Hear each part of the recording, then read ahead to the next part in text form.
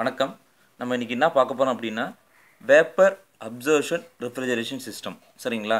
So வந்து பார்த்தீங்கன்னா refrigeration சிஸ்டத்தில் ரெண்டு சிஸ்டம் இருக்குது. ஒன்று வந்து பார்த்தீங்கன்னா வேப்பர் கம்ப்ரஷன் ரெஃப்ரிஜரேஷன் சிஸ்டம், இன்னொன்று வந்து vapour absorption refrigeration system. Compression refrigeration system அப்படின்னா அதில் வந்து பார்த்தீங்கன்னா கம்ப்ரஸர் மெயினாக இருக்கும்.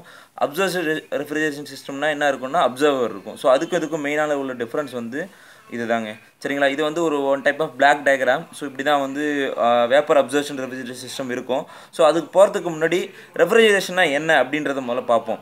ரெஃப்ரிஜரேஷன்னா என்ன அப்படின்னா ஒரு ரூமில் இருக்கிற டெம்பரேச்சரை ரிமூவ் பண்ணிவிட்டு அந்த டெம்பரேச்சரை வந்து பிலோவாக மாற்றுறதுக்கு பேர் தான் ரெஃப்ரிஜரேஷன். இப்போ இன்கேஸ் ரூமில் வந்து பார்த்தீங்கன்னா ஒரு 28 டிகிரி செல்சியஸ் இருக்குன்னா அதை ஹீட் எக்ஸ்ட்ராக்ட் பண்ணும், ஹீட் ரிஜெக்ட் பண்ணும், அந்த ரூமில் இருக்கிற ஹீட்டை வந்து ரிஜெக்ட் பண்ணிவிட்டு அதை வந்து 28லேருந்து நம்ம டிசைர்ட் டெம்பரேச்சருக்கு கொண்டு வரதுக்கு பேர் தான் ரெஃப்ரிஜரேஷன். சரிங்களா?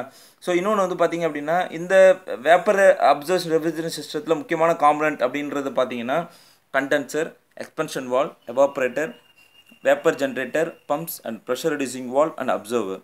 சரிங்களா? இதுவே வேப்பர் கம்ப்ரஷன் சிஸ்டத்தில் போனீங்கன்னா மொத்தம் 4 தான். Condenser, எக்ஸ்பென்ஷன் valve, evaporator, compressor. இந்த கம்ப்ரஸருக்கு பதிலாக தான் இந்த அப்சர்ப்ஷன் டைப்பில் இன்னும் 4 எக்ஸஸாக வந்துடும். சரிங்களா? ஸோ இதான் வந்து இதுக்கு ரெண்டுத்துக்கும் உள்ள இம்பார்ட்டன்ட் காம்பனன்ட். அதுக்கு முன்னாடி பார்த்தீங்கன்னா வேப்பர் அப்சர்ப்ஷன் சிஸ்டத்தில் ரெஃப்ரிஜரேஷன் சிஸ்டத்தில் 4 டைப் இருக்குது.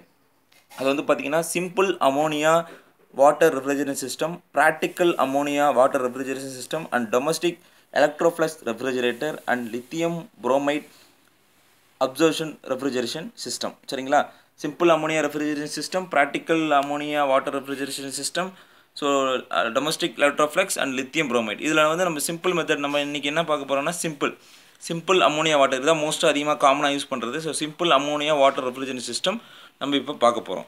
ஸோ அது போகிறதுக்கு முன்னாடி என்ன பார்த்தீங்கன்னா எந்த ஒரு ரெஃப்ரிஜரேஷன் இருந்தாலும் அதில் வந்து பார்த்தீங்கன்னா ரெஃப்ரிஜரண்ட்டு தனியாக இருக்கும், அப்சர்வரோ இல்லை வேறு ஏதாவது ஒரு மீடியா தனியாக இருக்கும். ஸோ இங்கே வந்து பார்த்தீங்கன்னா ammonia is a refrigerant and H2O water is a observer. ஓகேவா? ஸோ அப்புறம் இன்னொன்று ஒரு டேர்ம் தெரிஞ்சுக்கணும். Strong solution and week solution அப்படின்னா என்ன அப்படின்றதையும் நீங்கள் தெரிஞ்சுக்கணும்.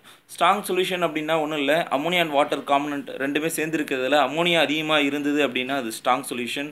இதுவே வந்து பார்த்தீங்கன்னா அமோனியா கம்மியாக இருந்து வாட்டர் அதிகமாக இருந்ததுன்னா அதுக்கு பேர் வீக் சொல்யூஷன். சரிங்களா? ஸோ நம்ம இப்போ டாபிக் உள்ளே போகும். ஸோ இப்போ என்ன நடக்கும் அப்படின்னா ஃபஸ்ட்டு வந்து பார்த்தீங்கன்னா இதுலேருந்து கன்சிடர் பண்ணுவோம். So vapour generator. ஸோ இந்த வேப்பர் ஜென்ரேட்டரில் என்ன இருக்குது அப்படின்னா ஒரு ஹீட்டிங் காயில் இருக்கும். இதில் வந்து பார்த்தீங்கன்னா அமோனியா அண்ட் வாட்டர், இதுக்குள்ளே வந்து அமோனியா அண்ட் வாட்டர் ரெண்டுமே இருக்கும்.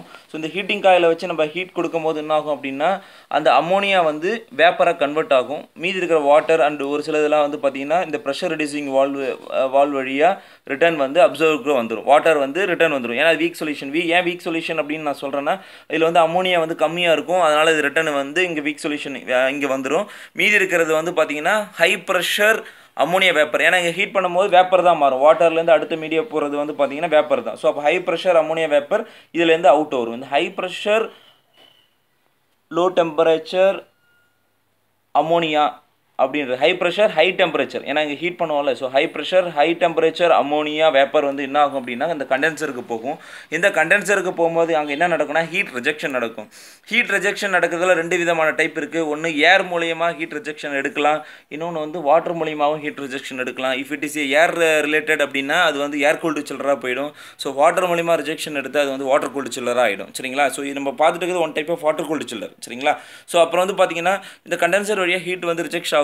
ஸோ இந்த கண்டென்சரில் என்ன ஆகும் அப்படின்னா இதில் இருக்கிற ஹீட்டை வந்து இது உள்ள அமோனியாவில் இருக்கிற ஹீட்டை வந்து அது வந்து எல்லாமே வந்து எடுத்துரும் அப்படின்னும் போது அப்போ வேப்பர் ஸ்டேட்லேருந்து அடுத்த ஸ்டேட் என்ன மாறும்னா லிக்விட் ஸ்டேட்டாக மாறிடும். ஸோ அதுதான் வந்து இதுலேருந்து வெளில வர்றது வந்து பார்த்தீங்கன்னா liquid ammonia high pressure and low temperature. ஏன்னா வந்து ஹீட் எடுத்துறதால லோ டெம்பரேச்சர் வந்துடும். ஸோ ப்ரெஷர் வந்து ரிமைன்ஸ் கான்ஸ்டன்ட் இன் தி கண்டென்சர். சரிங்களா? ஸோ இந்த ஹீட் ரிஜெக்ஷன் ஆனதுக்கப்புறம் இந்த liquid ammonia high pressure and low temperature எங்கே வரும் அப்படின்னா it come to the எக்ஸ்பென்ஷன் valve. எக்ஸ்பென்ஷன் வால்வுக்கு இன்னொரு நேம் என்னென்னா த்ராட்டில் வால்வ் அப்படின்றது அர்த்தம். சரிங்களா? ஸோ இந்த எக்ஸ்பென்ஷன் வால்வில் என்ன நடக்குன்னா ப்ரெஷர் வந்து ட்ராப் ஆகும், ரெடியூஸ் ஆகும். ஸோ அப்போ என்ன ஆகும் அந்த லிக்யூட் அந்த இதுலேருந்து வந்து பார்த்தீங்கன்னா இதில் வந்து ஒரு சின்னதாக ஒரு ஹோல் மாதிரி தான் இருக்கும். எக்ஸ்பென்ஷன் வால்வில் ஒரு சின்ன ஒரு பாயிண்ட்லேருந்து அப்புறம் திருப்பி எக்ஸ்பெண்ட் ஆகும். அப்படி ஆகும்போது என்ன ஆகும்னா வெளியில் அவுட் வர்றது partially evaporated ammonia and low pressure and low temperature. சரிங்களா? இப்போ இங்கே வந்து பார்த்தீங்கன்னா டெம்பரேச்சர் ரிமைன்ஸ் அப்படியே தான் இருக்கும். ஸோ ப்ரெஷர் மட்டும் கம்மியாகும், ஹை ப்ரெஷர்லேருந்து லோ ப்ரெஷர் ஆகும். ஸோ இதுலேருந்து வர எக்ஸ்பென்ஷன் வால்வ்லேருந்து வெளில வர partially evaporated ammonia low pressure low temperature எங்கே போகும் அப்படின்னா அடுத்து எவாப்ரேட்டருக்கு போகும். இந்த எவாப்ரேட்டரில் தான் heat exchange will take place. இங்கே தான் வந்து ஹீட் எக்ஸ்சேஞ்சு நடக்கும். ஸோ அதாவது ஹீட்டை அப்சர்வ் பண்ணும். சரிங்களா? ஹீட் இதான் வந்து நம்மளோட எண்டுன்றது. ஸோ நம்மளுடைய யூசர் எண்டு வந்து இந்த எவாப்ரேட்டர் கையில் தான் நம்மளுக்கு இருக்கும். ஸோ அந்த எண்டில் வந்து ஹீட் அப்சர்வ் ஆகும். இந்த ஹீட் அப்சர்வ் ஆகி இதுலேருந்து என்ன வரும் அப்படின்னா இந்த வேப்பர் ஃபார்ம்ன்றது அடுத்தது வந்து பார்த்தீங்கன்னா அதாவது லோ ப்ரெஷர் லோ டெம்பரேச்சர் அப்படின்றது பார்ஷியலி வேப்பராக இருக்கிறது ஃபுல்லி வேப்பராக மாறிடும். எவாப்ரேட்டர்லேருந்து அடுத்தது வெளியில் வரும்போது that is a fully vapour.